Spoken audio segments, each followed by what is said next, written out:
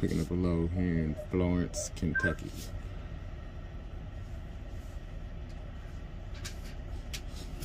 Out to the back, you're going to the south office by 33. Wear your vest. Yeah. Wear your vest when you go in. They'll give you a dock door. The speed limit is 10 miles an hour. All traffic is one way around the building. Keep your flashers on at all times. By door 33. Yes, sir. All right. Speed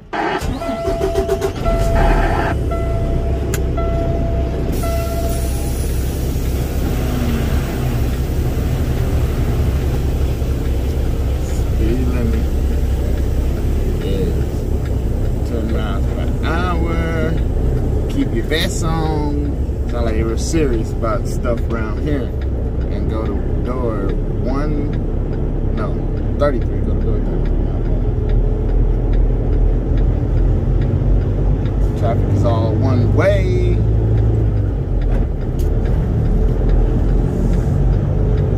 Hopefully they fast. How he talk like so much precision.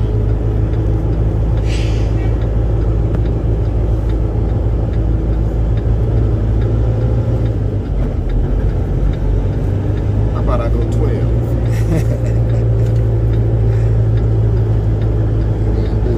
Kroger police at me. Yeah, I'm at a Kroger. I said I'm in Florence, Kentucky, but yeah, I'm at a Kroger here in Florence, Kentucky. Delivered a load in Tip City, Ohio for $1,400. This is $900 going back. Spent about $600 in fuel, so my round trip is gonna be about $2,300. I'm on my way back home, so leave out yesterday, back home today. So I like to do things. Not paying as much as it used to though. Round trip used to be about $3,200 to about $3,400. Now it's only paying $23,000. It's about $1,000 less than what it used to be. Yeah, things are tight in trucking right now. But thank God we are blessed to have our truck and trailer paid for, so that we can see profit.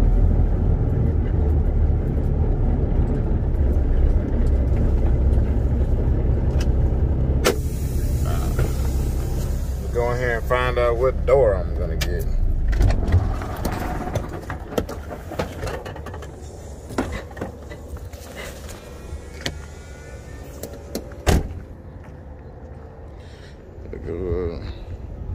Big buy for doing big things, and I'm still gonna Uber drive this weekend because I need some extra cash, man. It's grind season. I got the my procedure coming up, so we're gonna grind as hard as we can. So cause I'm probably gonna take 3 weeks off, and yeah, I don't know if some of y'all know, my wife actually has a degree where she can make almost 100 grand whenever she feels like it. So she might look at going to do that, like work for 6 months, so we can build up a whole lot of cash. But hang on.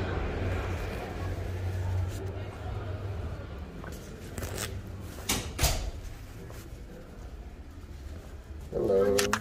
How are you? Good. Picking up?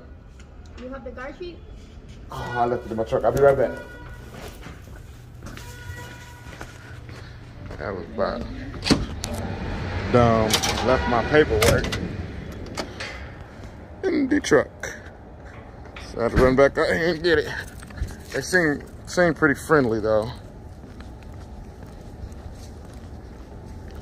Yeah, but even though rates are down, I think it has a lot to do with who's in office. Whenever Democrats in office, I'm not a Democrat or a Republican, but whenever Democrats in the office, the trucking doesn't pay as well. But whenever Republicans in the office, trucking pays pretty good. Democrats in the office, if you ever notice, fuel goes up, food goes up every time. So right now, I'm not a big fan of Democrats. I don't care what anybody says. If it doesn't help me and my family, why am I rooting for you? But you know, you vote for whoever you want to.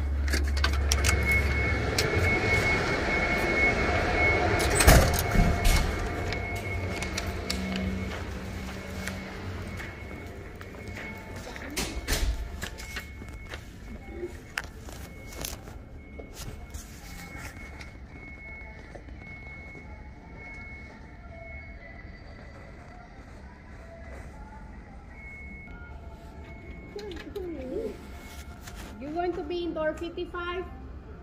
Open your doors, slide your attendants, I will give you a phone call when the paperwork is ready. Yep, thank you. Thank you. Yep.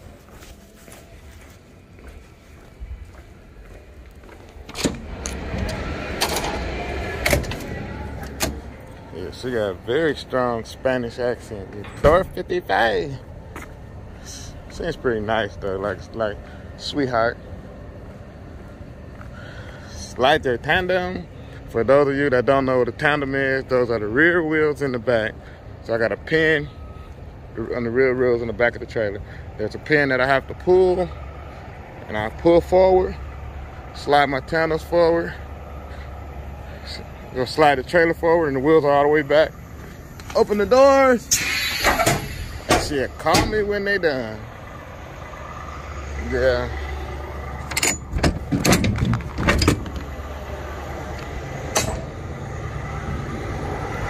With that said, trucking is not as good as it used to be.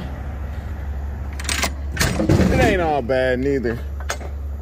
If you're just getting in, you don't have a bunch of money saved up, you might just start the way that I started. Working for a company and saving your money up. That's what I did. I didn't start off owning my own truck, you know. Working for a company, buy you a truck, learn the game, learn how to maintenance one, learn how to keep everything running properly with your truck.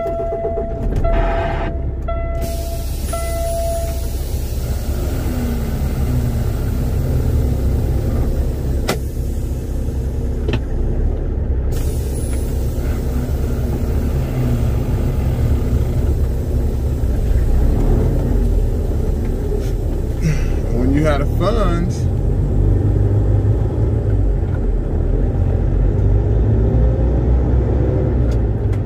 to be a business owner, then you could be one. It's all good.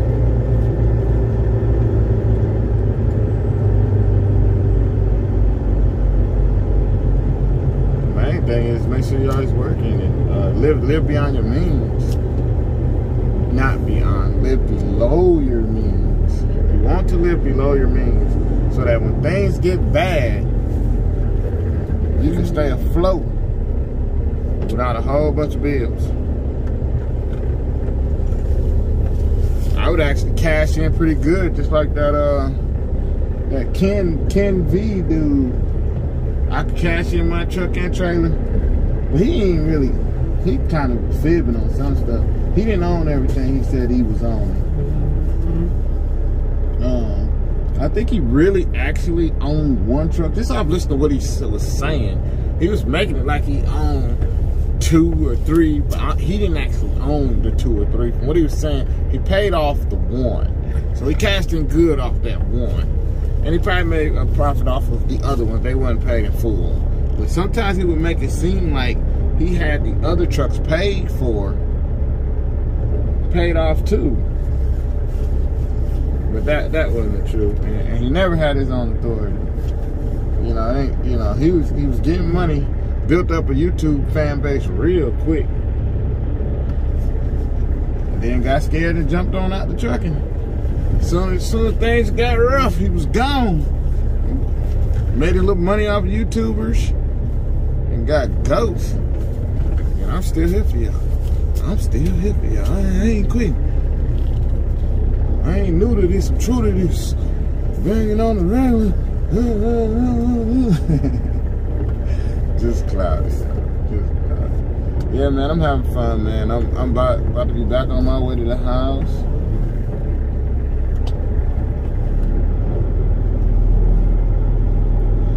For those of you that don't know, Florence, Kentucky is probably like 4 hours from my house. Not that far.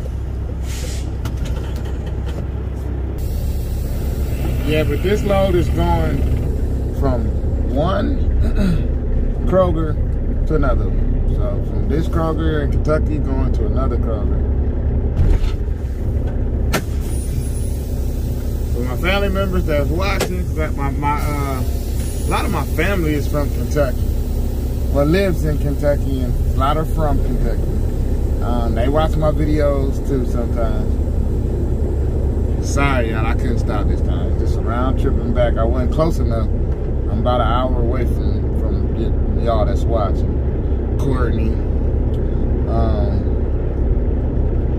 You know, I would have stopped through if I was a little bit closer. But yeah, I got family in Kentucky, and my grandparents was born there.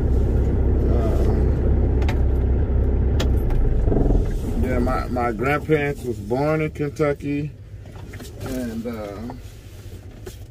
family go way back to like the early 1800s, the late 1800s. Yeah, I was watching this story on YouTube, on 60 Minutes, about a black family that bought a house. They didn't know it was an old slave house, and come to find out their family was slaves at that plantation house. And it was pretty deep, man. I'd be kind of spooky. And they even had the quarters is still there where slaves slept out in the back of the house, and the little slave graveyard, which is just rock tombstone, just like a rock, one big rock for an adult and the little ones for kids, like still back there, because the owners had sold the house. Their grandparents were the one that had the slaves, and they wasn't they was real friendly and cooperated with the video. Like, yeah, this is what they had like 100 something years ago. But y'all should look that video up, man. That 60 Minutes. You should see it right on there where the slave, I can't remember the name of it, where the family bought their old family slave house. But that's just crazy. I'd be kind of scared to sleep there. But just because ghosts and spirits and stuff. But man, I'm out of here, man. Picking this load up, dropping it off at the crib. Man, y'all be safe out here. It's Friday. Do something positive. Go be around your family, because it's good for your energy if you can. Or if not, get some sleep, watch positive stuff, eat good, don't eat too much junk, garbage foods. That's what I'm learning. Like, just take care of my health. And I've changed my health, and I changed it for the good, because I do feel better. AFib doesn't bother me like it was, because I do a lot of things differently. But anyway, like I said, I'm gonna hit the road as soon as I leave here. Uh-oh, did I pull 57? 58, am I 56? That lady told me 55. But anyway, yeah, man, y'all stay blessed out here. Do what you gotta do to take care of your family. You know what I'm saying? If that's working extra job, extra side hustle, whatever, don't quit, man. Like, be a go-getter. Live out your dreams. Me and my wife, we have dreams of owning maybe 5, 6 rental properties. It was 3, now I'll bump it up a little bit more, maybe 6, and let her manage those, and we run the trucking business too. It's gonna happen. We're speaking it into existence. That's gonna happen next year. We're speaking it into existence. We're gonna own those properties next year. And hopefully we can get a little venue. We want to get a venue where we can rent out a hall and have receptions and parties and stuff like that in it. But yeah, man, I'm out of here. I might drop another video this weekend, I don't know. But y'all have a safe, joyous, great weekend, and God bless y'all. I'm gonna pray for y'all. Something I don't normally do. I'm not the best prayer in the world, but I'm gonna pray for y'all. Lord, please bless all of my subscribers and my followers.